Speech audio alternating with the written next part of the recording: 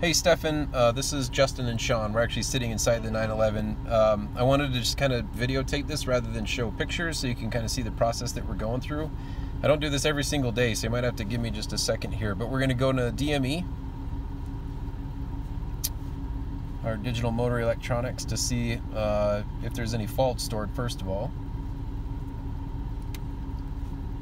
No, nothing there. That's a good sign. And I want to say it's in vehicle data.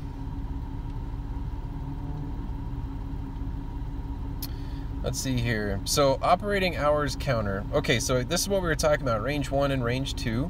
It does have some fires in range 2 at roughly 549 hours of usage, and we're currently sitting at 469.4 hours of usage. The last time it hit redline was 1445. This is, I'm never concerned about this because that's just driving the car. This one, yes, it did happen. That's definitely above redline. At the same time, it was a long time ago. I mean, almost 1,000 hours ago of use. So, I mean, if something was inevitable going to happen, it would have happened a long time ago. But here's the car that we're in, right? There's the VIN number that we're attached to. See if there's anything else that pops up in here. Engine number, transmission number still in there.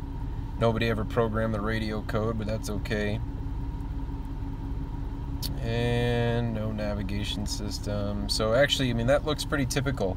But this is the primary thing we were coming in to screen. So hopefully that makes a little bit of sense. If it doesn't, obviously give us a call.